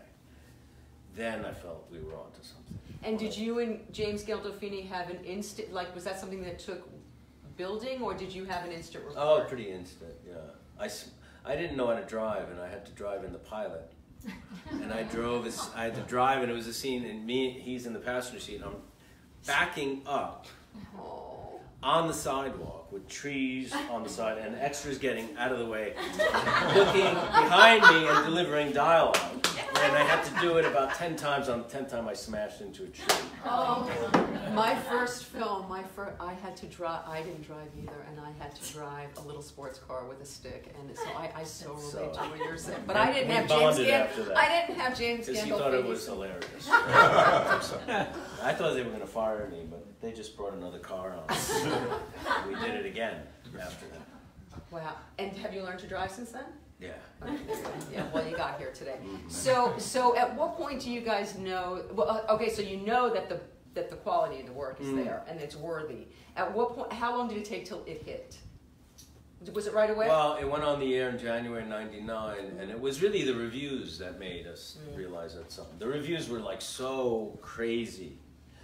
Deservedly hyperbolic. So. They were so good that Saturday Night Live did a spoof on the reviews, not on the show, like literally on if I had the chance to, you know, cure cancer and see the secrets of the universe or watch The Sopranos, I would watch The Sopranos, like shit like that. So the reviews were so good that we were like, that kind of the critics really kind of forced the public to watch the show, basically because of those reviews. Well, I was there before I read a review, but and I think a lot of us were who kind of saw it was coming. And you got to do you got to go through a lot of changes on that show. I mean, your drug addiction thing, and the sex stuff, and your anger, and the movies, and being a writer, and all that stuff that you went through. You really got to shed layers and do a lot of incredible And there was work. an evolution to it, which often in television, you know, well now you do, but back then it wasn't really the case, you know, in television. So you evolved from, so how was it for you guys when it was ending? Were you guys ready for it to be over, or did you want more? I trusted that it was, you know, that David would end it properly, you know, without just extending it because there was a demand for it, you know, which sometimes can stretch it out and dilute it or whatever, and he just felt this is, you know, but it was. How did you feel about the ending? Oh, I really liked the last episode a lot. I mean, I thought David was never somebody who ties things up in little bows, you know, he's, you know, because he feels that doesn't really happen in life. Do you have a projection of what you think it meant? I always thought it meant that Tony Soprano was shot and killed there, but I don't think that's necessarily correct. I mean, after David, I think David's, I'm not sure what he said about it, but I don't know if that's right. Interesting. And then, so how did Summer of Sam happen for you? Well, you wrote some episodes. What episodes of The Sopranos did you write? Anything that you can? Well, I wrote a spec script after the first season because I really liked the show a lot. Had you been writing before that? I had written a long time before that, but I never finished anything till Summer of Sam, which came out after the first season of Sopranos. Okay, so how did that happen? I wrote a script with Summer of Sam. Yeah. Well, I had done a few movies with Spike Lee, so I brought it to him, and he really liked it. And so, what prepared you to write a screenplay? I'm writing one now, so I want to know. Just trial and error. You just did it? Just trial and error. And it just just writing a lot of shitty ones. Okay. Oh, okay. Reading a lot of screenplays and writing a lot of shitty screenplays. And did you write it on spec, or did you go to Spike and say? No, I wrote it on spec. I wrote it with another writer, and then we brought it to him. So the Summer of Sam, for those of you who aren't familiar, where have you been? But David Berkowitz, and I've told this to you, Michael, my brother went to school with David Berkowitz at Columbus, which is Columbus High School in the Bronx, which is crazy. David Berkowitz was a little older than him, and he was just a freak, you know. Nobody, I mean, well, not a freak like a freak that we know him to be now, but nobody really wasn't. Jesus. Yeah, but so what motivated you? What about that story made that the story you wanted to tell? Because there was someone in my family who, because what happened is, I grew up in Mount Vernon, New York, which is next to the Bronx, but there were killings very close to us. Right. So people started, because the cops were saying on TV, he goes, you know, he probably lives among you. He's probably the guy that's a loner on the block who lives in an attic or a basement. So people started looking at their neighbors, at each other. Like literally. Yeah. Like you know, and in certain neighborhoods where, you know, in the Bronx, there's these tough guys and they'd make lists of, you know, it became like Nazi Germany. Well, who's on the list? Well, he just got divorced, he's gay, he's done drugs, you know, and it was like that. Like anybody who was an outsider. I'm sure the FBI were crazy busy. But these were people in the neighborhood. But, these wow. were like friends and family, and a cousin of mine But you was. wrote that in there. I mean, that's true. Yeah, that's a cousin of mine was beaten almost to death by people he knew. Wait, who's the character that people think it is? It's Adrian Brody's character. Right, Adrian. But that's Brody. not based. That happened in several neighborhoods in New York, where there were attacks. People who knew these people, neighbors, turning on them for whatever reason, because they were, you know, that's what inspired the writing of that story. Wow. So it really was not a story about the killer. It was more about the hysteria and paranoia, and it's really about, you know, judging the outsider, judging someone for being different, and then taking that to this very extreme limit. Adrian Brody was brilliant in that film, as John Leguizamo. Wow, I mean, it's an incredible film. If you haven't seen it, I hope it's on Netflix or something and you can get it. It's an amazing film, very disturbing. So darkness seems to follow you, Michael. You are attracted to darkness, and yet you played a very funny character on Californication. You were fantastic on that show. And in fact, Evan has a book called It's Only Temporary, which is very in keeping with your philosophy. Yes. But yeah, very funny which I didn't expect and was surprised when you were so funny on that show. And so I saw there are 5 projects that are in post-production right now. So of all of those things, are any of them light? Are they all heavy? What's going on? What's been your latest work? Some of them are heavy. I did a movie called Primal with Nicolas Cage just a few months ago. That's kind of an action, kind of a thriller. That's pretty cool.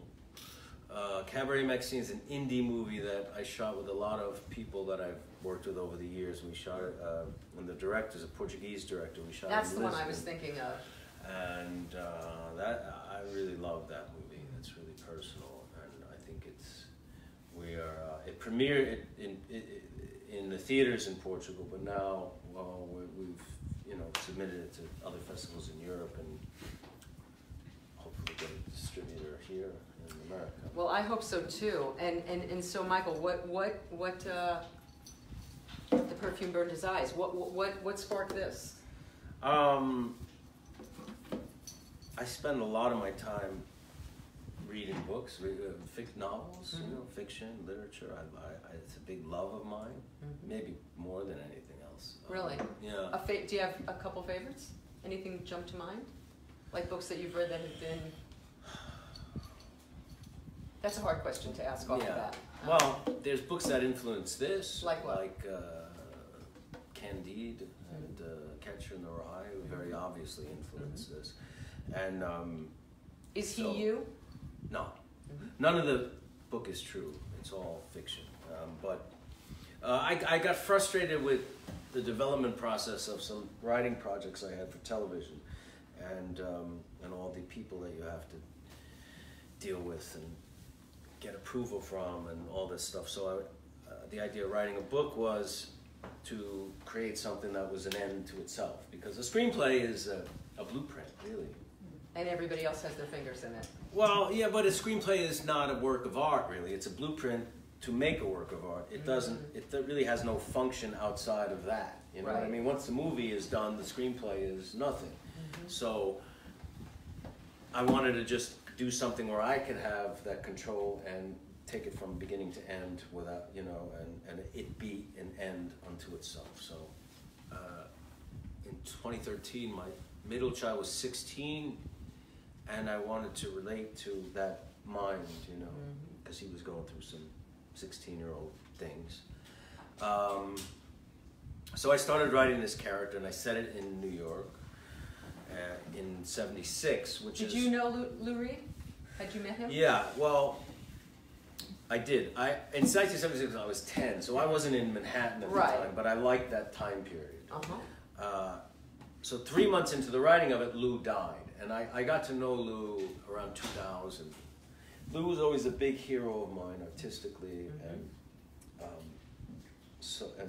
so when he died, it hit me on a number of levels, personally and artistically, and I had the idea of putting these two characters together, and that's the story. Really. It's more about the boy, but Lou is a major character in the book. A very interesting kind of character. A father figure. The boy loses his two major male role models in like 6 months, his father and his grandfather.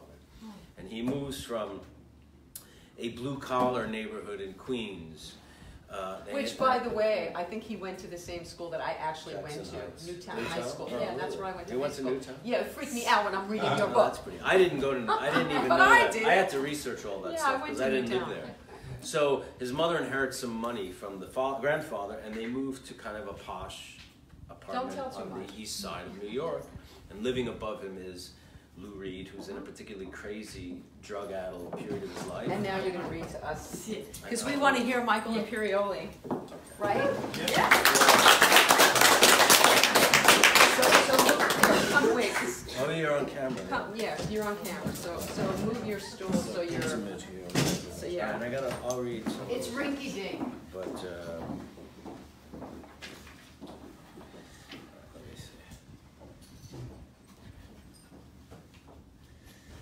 I heard the music before I got to his door. It was open just a sliver, so I pushed it a little wider. He was on the rug playing an acoustic guitar. I had never seen him with anything but an electric. He played a very simple riff over and over again, 2 chords. It was hypnotic, concentrated, and sad, and so was he. He didn't notice me for about 30 seconds because his head was bent and cocked at an odd angle down toward the gaping orifice of the instrument. There was a photograph and a red tank top at his feet. He may have been staring at either one of them, or both. A bottle of Johnny Walker Black sat a little to his right. He looked up, saw me in the doorway. He didn't stop what he was doing, but gave enough of a nod to say I was welcome to come in. I didn't want to interrupt him, but I didn't want to leave. I wanted to stay inside of that moment with him, inside the quiet. It felt right. It almost felt good. I sat on the floor across from him. I didn't feel like a guest. I belonged there. It was mine as much as his that day. I'm composing a symphony, Tim. It's something I think I will be very proud of. He kept on strumming the 2 chords of his song. It was sparse, stark, and bare. But I'm sure he was hearing much, much more than what was coming out of his guitar. It's a symphonic suite. It's very formal and structured with scrupulous discipline. I'm putting everything I have into this one, Tim. Everything I have, everything I can get. The New York Philharmonic Strings, the Mormon Tabernacle Choir. No, fuck the Mormons. I'd rather have the Vienna Boys. He glanced at me. And I want the middle part to sound like the last day of heaven. Celestial voices, violins, and cellos. I love cellos. The cello is the musical instrument that resembles the human voice more than any other. He stared at the photo. As my eyes got used to the room's dim light, I could see it was a picture of him and Rachel. He was sitting on her lap, and her arms were wrapped around him in a very protective way. She was wearing the same red tank top that was on the floor in front of him. Tim, me boy, this will be the first rock song to change water into wine, feed the multitudes, and raise the dead from their tombs. This last statement made him chuckle. And as the middle part hits its coda, God reaches down with his purple and his finger and grabs Adam right by the apple. And then the words start coming. And now I'm the coldest motherfucker ever walked a block in Harlem mid-December. Bobby Sledge, a.k.a. Bobby Rikers, carried a straight razor in his boot. Every time he went to the toilet, he dipped the blade into the bowl before he flushed whatever it was that came out of him. So the blade was constantly contaminated with all kinds of breeding bacteria, amoebas, parasites, and boogeymen. Woe unto she who got a bit of Bobby's blade. Lou stopped playing the guitar. He took a big swig of scotch, then a cigarette. He coughed 5 or 6 times after the first long drag and hacked up something nasty into a tissue. And then he stuck the smoking ciggy back in his mouth and resumed his riff. And Bobby is just going to tell the truth, man, right in the middle of the fucking church. He's going to lay out all the cold, heartless, pitiless reality of this gutter we call life on earth. Another pause in the music as he took a long pull on his cigarette. And then, just as sudden as it started, it changes. Bang, and now it's 1957, and we're on a street corner in the Bronx, and it's the middle of the night. And Dion and the Belmonts are serenading all our sisters and our mothers and our lovers. Shit, maybe I'll ask Dion to do it himself, sing a few bars or a chorus. That would be very cool. You like Dion, Tim? I like The Wanderer. This made Lou laugh. You got good taste, kid. Maybe I'll get you instead of Dion. He stopped talking and kept playing for a long time. It seemed like it would go on this way forever. And then he started singing. Love has gone away, and there's no one here now. He repeated those lines over and over and over. I'd never heard his voice sound that way before. It was a delicate, fragile, wounded voice, and it echoed off the thick white of the walls. And then he added, took the rings off my fingers. That last phrase broke him. He kept strumming, but he stopped singing.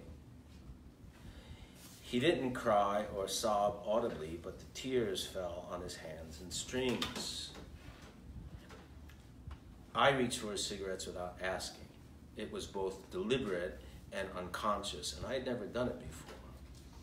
He caught me out of the corner of his eye, but didn't question my being so bold. I think it pleased him, though his face was so full of misery, I can't say for sure. The fight and ferocity had left him, so had the cruelty and viciousness he could access in an instant. The child was in his arms. I felt like his older brother. Does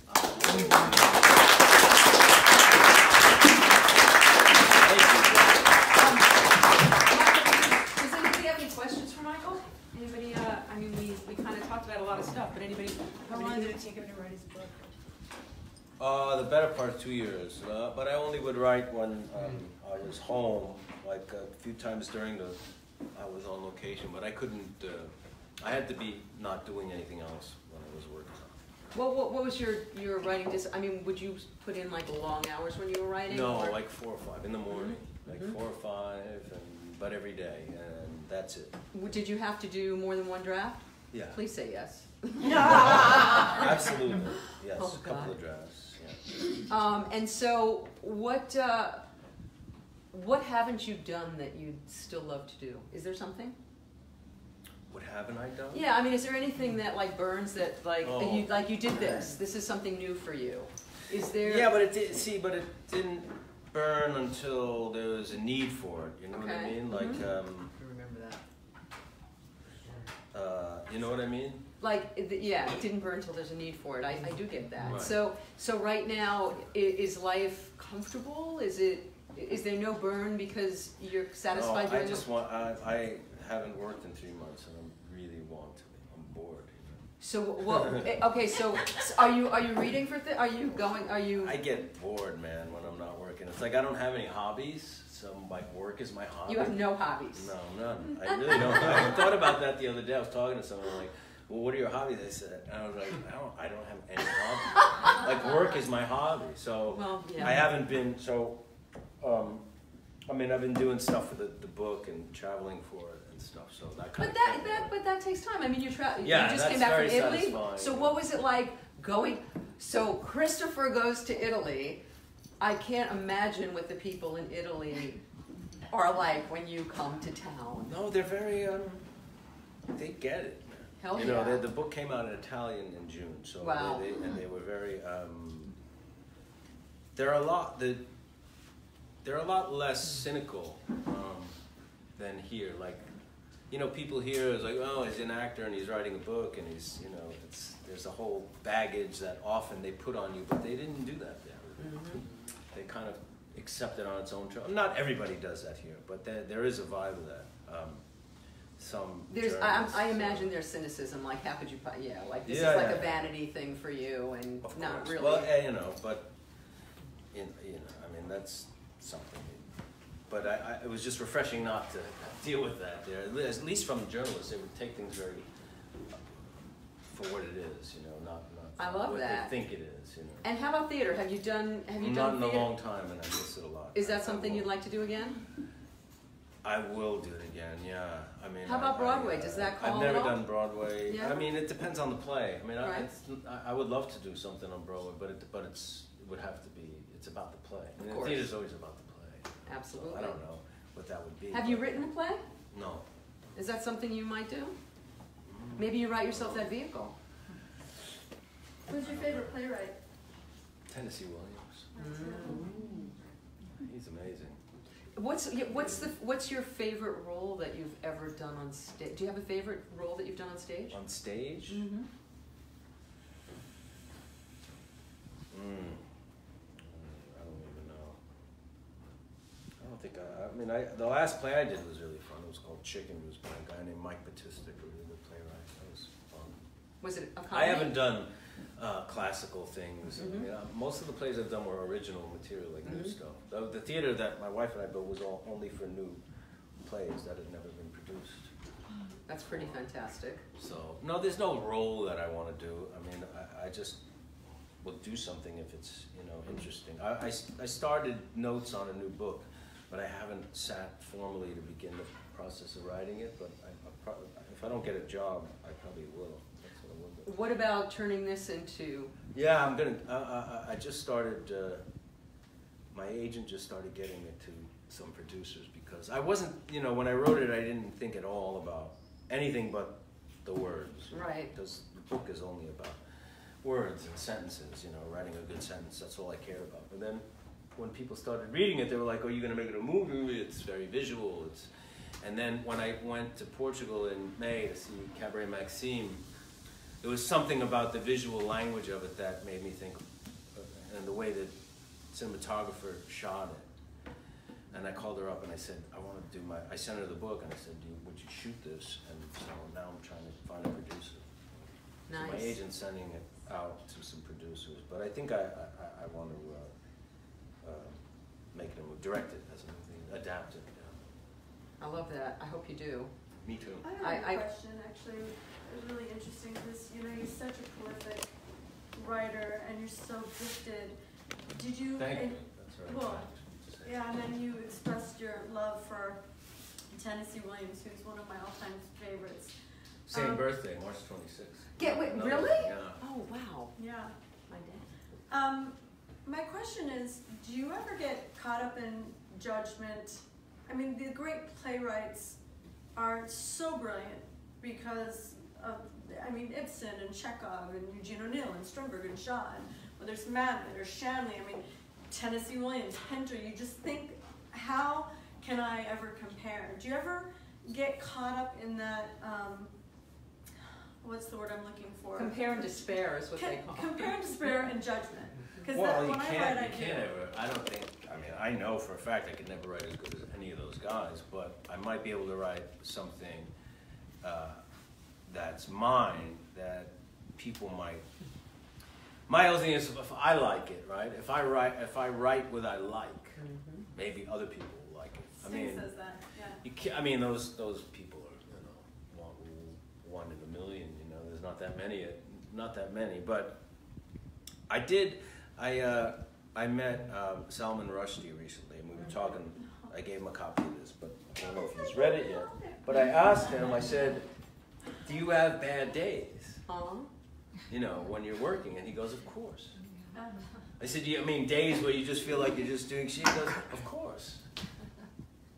You know, and that was like, it's not just like he's sitting there and brilliant. But I love what you said about if you like it, then it's good. I know when I've written something that's going to impact somebody. I know as soon as I write it, if it's good or if it's shit. I know. You do.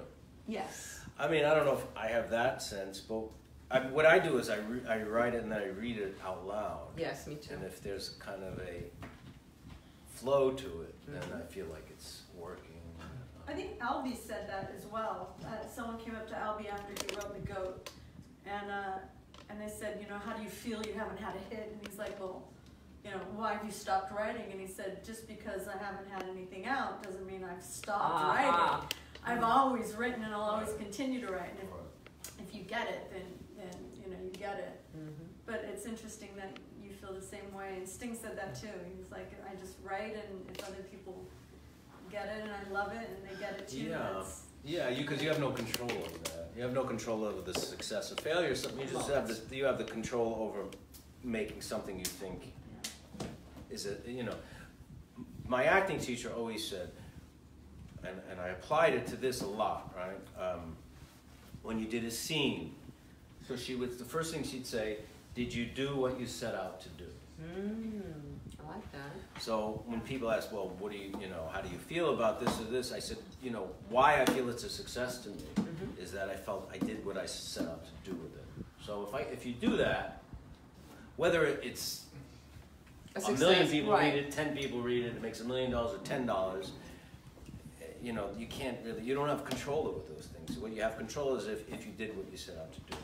You know, AJ Benza was, I interviewed him last week, and he held up his book and my book, and now I hold up your book, and he said, you know, all this other stuff that we do, it comes and it goes, films, all this stuff, but you know, like when the earth is like dust, these things will exist. These books that people can hold in their hands, like exist. They last forever. Hopefully, people still know how to read them. That's all. That's what I pray for. And I think that was a Twilight Zone episode. Actually, it was. Yes, you're right. You're right.